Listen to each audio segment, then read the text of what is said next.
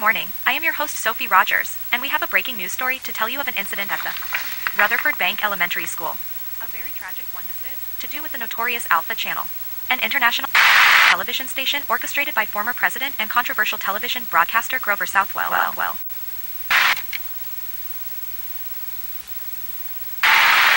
A third grader was found dead at the playground at 11 o'clock night yesterday. Autopsy findings reveal that the broadcasts on the Alpha Channel have led to death.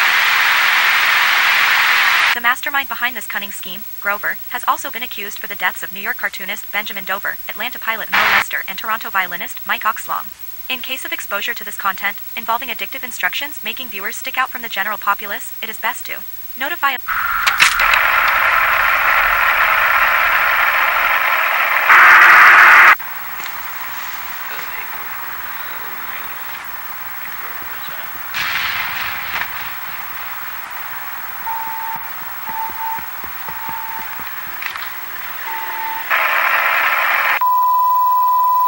authorities and help the child go on the right development path again.